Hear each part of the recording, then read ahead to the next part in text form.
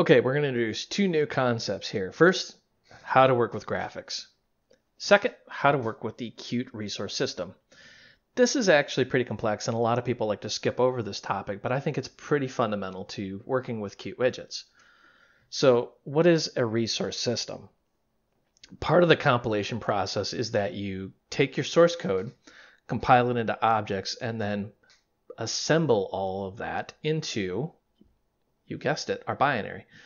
Now, what a resource system does is it says, hey, before you put everything in the binary, take some extra information, whether they're files or strings or whatever we want, and put them directly into the binary. So a better illustration here is you have your Qt application that gets compiled into object files, and that makes it part of the binary. But before, or I should say during the process of creating this binary, it takes these extra files and makes a little section in here called the resource section. And it puts all those images right in there. There's some pros and cons to doing this. For example, you can compress things and you have a single binary distribution as far as images. So the user can't, change the new icon to a happy face or something like that. It's all baked right into your binary. Now, if you're looking for a one executable that you would distribute, that's called a static installation. That's a much, much more advanced topic. I've actually covered that in my Qt Core Udemy series on distributing your applications. And that is vastly more complex. You actually have to use an entirely different version of Qt called a static build. So we're not talking about a static build. We are just talking about baking these images right into our binary. So let's take a look at that. We're going to go here. We'll say new.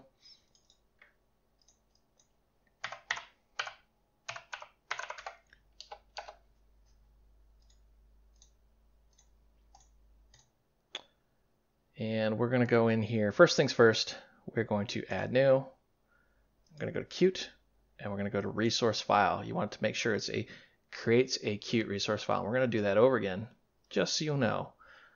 Right click on your project, go to add new, go to Qt, go to resource file. Should be creates a Qt resource file or a .qrc. Then you give it a name.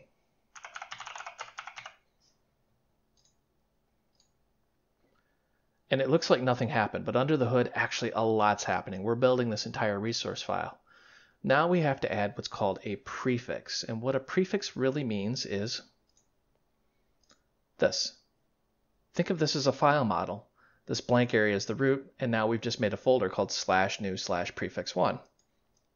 Let's change this to /files, and we're going to add another.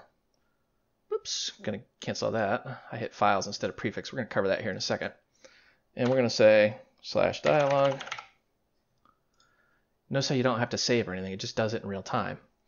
Now I'm going to jump back out here. Here's the folder we just had. And off the screen, I'm going to paste a folder I had that just contains some images. It doesn't really matter where you get these images from. It's preferred for what we're doing that they're in PNG format because we're going to use some transparency. But we're just going to take these 5 files and put them right into our app. Go here, go file new, or yeah, file add, and we're going to say we want to do, let's say disk, file, and folder. And then we're going to select on our dialog prefix, and we're going to go add, not file new, but add files. Go under images, and we want to do accept and cancel. Hit save. Notice how bang builds our resource file out. And if we build this, it just bakes it right in there. There's no extra dialogues, no extra magic you need to do. Just boom, it's built right into our actual binary file. So let's look at how to actually work with that now. We can always go back in here, right click this, and where is it? Open an editor. So under resources, because you can have multiple resource files, select the resource file you want and open an editor, and you go right back where you were. You also have this nice little dialog view, and you can just double click on, let me find a better one, double click on them and actually view them. It's actually pretty cool. Let's go here, and we're going to just scale that in. add some push buttons here.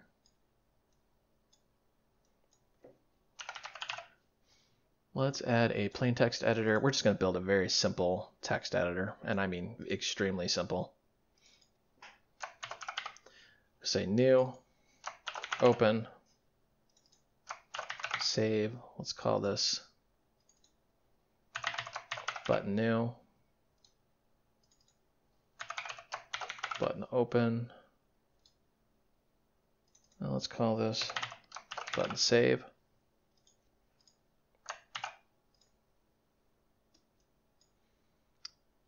Put those there, put that like this. Beautiful little text editor we've got here. And let's get rid of those standard buttons just because they are super annoying. Get rid of that, get rid of that. And let's give it a good build just to make sure we don't have any little gremlins. Now we want to add these icons in, and I'm going to show you two ways of doing this, the editor way and the programmatic way. So you're going to go down after you've selected the button. You're going to go to Q abstract button, you're going to go and just expand out icon, and then go to normal on. Doesn't really matter which one you do, but do normal on. You could select this little drop down, you could choose a resource and choose a file. It kind of goes off the screen, I apologize for that. Or you just choose this little guy here. And ta-da! We are now viewing the images we put into our resource file. And notice how it's got the prefixes in there as well, dialog and files. Going to do the same thing here.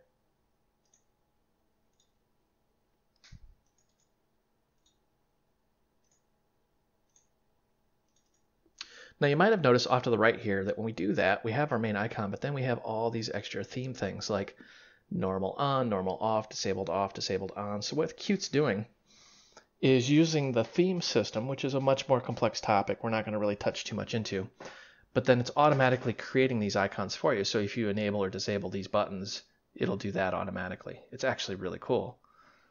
So for example, it's enabled. If we just uncheck that, you notice how the graphic changed as well. Enable, disabled, enable, disabled. Really cool that it does that. That's a lot of functionality built in there that you don't have to mess with. And if we save and run, you can see the icons are there. It just works. It's like magic. I love it. Now let's go ahead and build out the rest of our application here.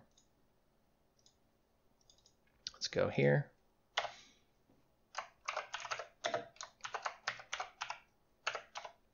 I'm going to add some includes.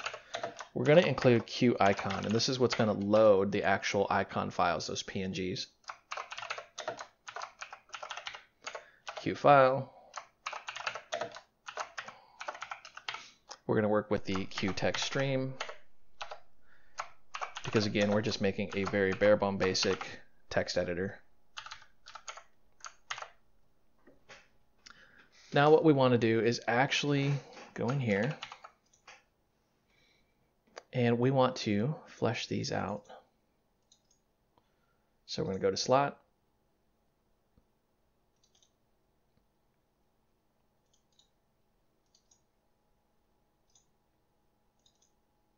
And if this is annoying you, all this clutter, you can just simply collapse that. It doesn't hurt it at all.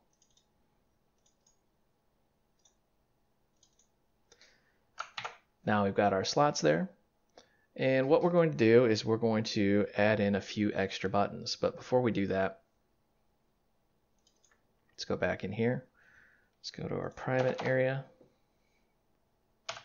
I'm going to say msaved. That's going to track the status of whether or not we've saved the document. And then we're going to say void load and void save.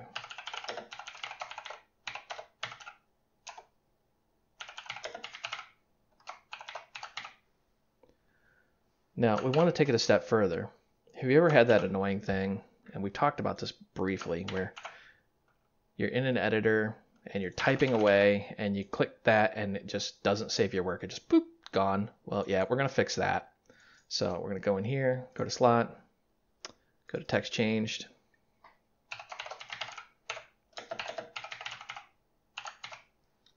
And then let's go back here. Right-click dialog, refactor, insert virtual functions base class, and we are looking for, again, the close event for the Q dialog. Check it, don't just double-click it. Hit OK. and then right click that and add definition. And we want to accept that, otherwise it's just going to sit there and hang indefinitely. And then we can intercept that event. So then we can say, if not saved, do something. Let's go back in here, say load.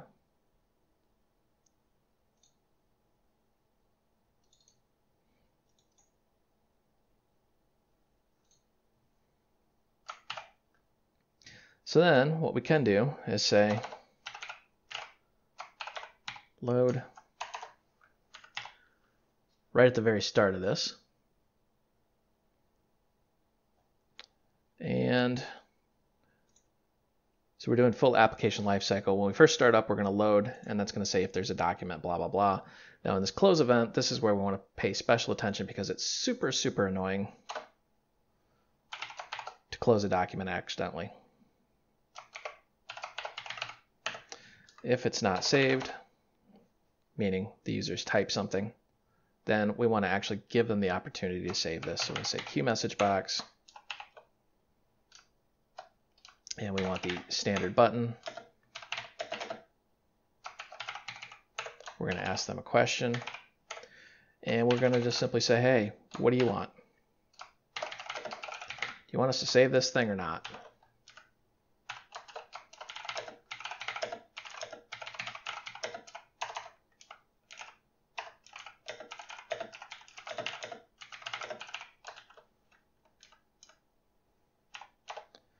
And we're just going to say if button equals queue message box, standard buttons,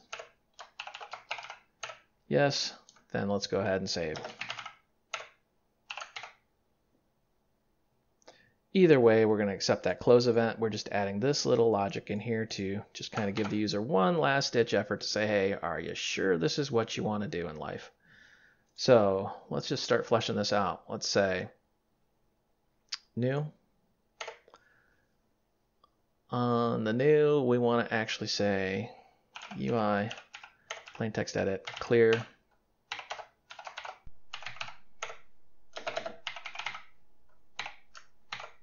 Well, actually, because we haven't saved that, let's get that out of there. And then on open, we just want to call that load code. Save, of course, we want to save it. Also want to give that user some feedback just in case they're confused about what's going on.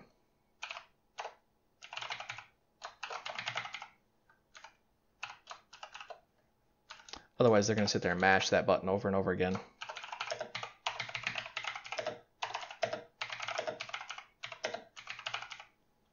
We're going to say your changes have been saved. We're almost done. So really what we need to do now is just load up some logic here. Now, let's go ahead and flesh out this load and save stuff really super quick here.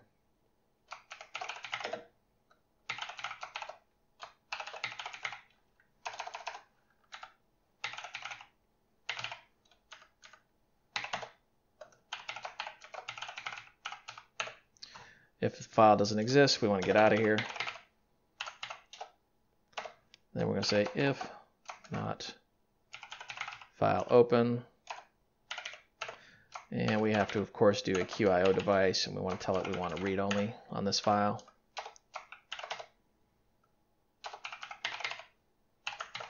Just adding a little bit of logic here to save the user from any mistakes.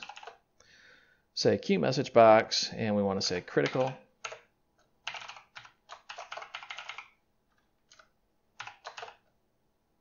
And let's actually add in the file.errorString.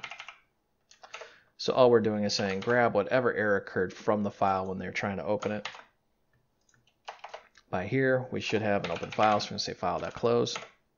Again, we've covered the vast majority of this in the Qt Core for beginners, intermediate, and advanced in the Udemy courses, so we're just kind of flying through these topics. Qt text stream, so we're going to grab a stream of text, give that a reference to our file, and then we just want to say UI plain text edit set plain text. Just want to do stream read all. So we're not reading gigs and gigs and gigs in. We're just going to read small little text file. Because this is now loaded and no changes have been made, we're going to set that flag to true. Copy and paste can save us a lot of time here. Get rid of that.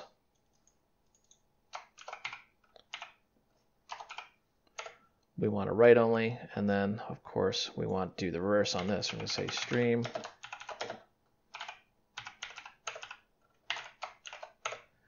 grab that plain text from the user, pump that out to the file. All right, pretty quick, pretty easy. What we want to do next is add in some buttons. So if you remember right from here, we got rid of these standard buttons. The functionality exists already, but we just want to add some custom buttons down here.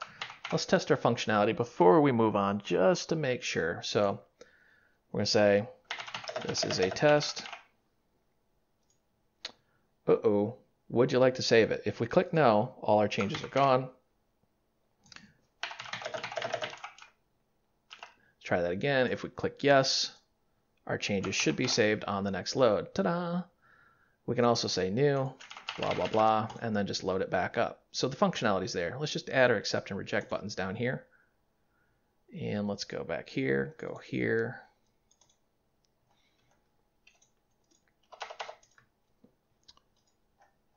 And this is the different way of showing how to load resources. We're going to load them programmatically now. So if you've been fast forwarding, now is the time to slow down. We'll say Q push button. We're going to say button accept equals new Q push button. And if we kind of look at these, we can see one of the options is to do a Q icon. So spoiler alert, that's what we're going to do. We're going to say Q icon. And then we're going to say accept and this. So we have to give it some sort of string. And if we look at Q icon, you can see we can use icon engine or a Q string file name. So what have we done with this resource? Well, we've created a mini file system.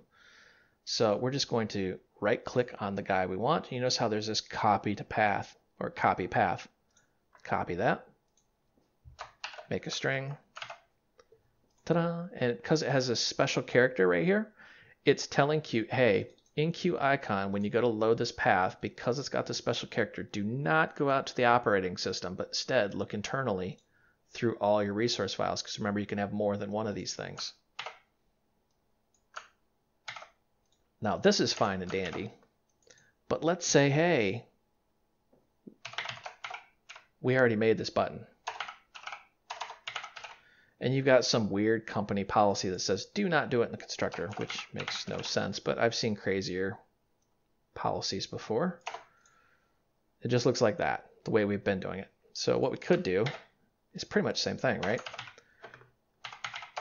Set icon, notice it takes a Q icon, so we can do just the same thing. Grab this.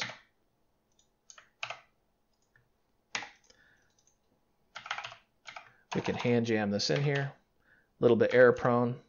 See how I've misspelled that, won't load it. When in doubt, right click, copy path.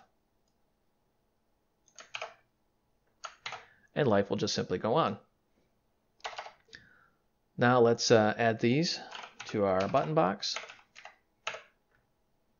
And we're going to say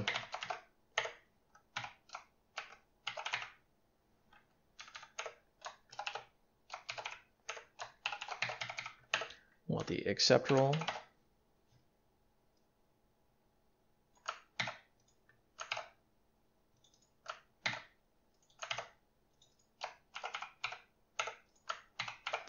Save and run. Now, this is a little bit misleading. We've added them with accept and reject, and you think that under the hood this would call it for us, but it doesn't. We got to wire those up through signals and slots, but we have our custom icons. We don't have that standard icon anymore. So to wrap this up, we can just very simply do some connection code. So we'll say connect, and we're going to connect the button accept, And we want to connect the Q push button click signal with this, and we want to say the dialog.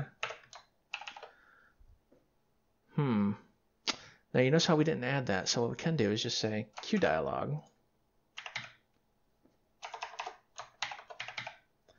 And we want the accept. There we go.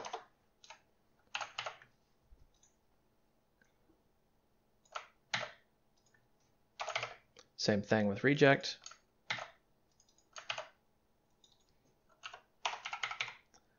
Now you may be tempted to make your own special accept and reject functions for these buttons, but you really don't need to. You can just call the built-in Q dialog.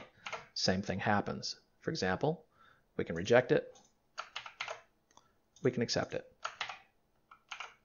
Let's go ahead and modify this. Uh-oh, what happened here?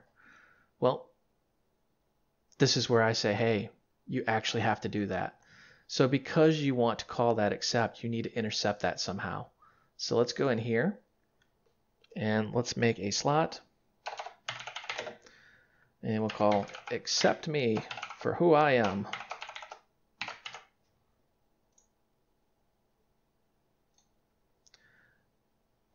And then we're going to change this to dialog. Call the accept me slot. And then down here, we can actually save it and then call accept. So why did I say don't create a special one? You may be sitting here confused. So what I'm talking about is you'll see people that will, and I've done this before, they'll take this reject button, they want it to reject. So instead of calling the Q dialog reject directly, they'll call a function or a slot, and they'll just simply say reject. I've done that before for illustrative purposes, but in a production level app, do not do that. You're just wasting time. Granted, it's not much time, but you're still wasting it. Save and run. Now we can say ... accept.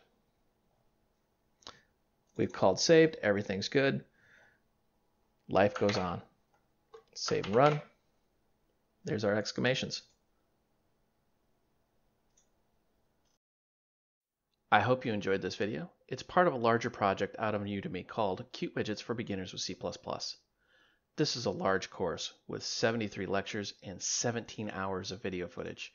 This course covers everything from what is a widget all the way down to complete example applications using the skills you've learned in this course. Sorry, there's no QML in this course. This is strictly Cute Widgets. I will make a QML course later on, but this just focuses on widgets from a beginner's perspective. Even though this is a beginner's course, you do need to have some fundamental information available. You need to know C++ and the Qt Core libs. I do have some courses available out on Udemy, Qt Core Beginners, Intermediate, Advanced. It's not necessary you take these courses, but it is highly recommended. And as always, I'm available out on the Void Realms Facebook group, along with 3,000 other programmers. See you there.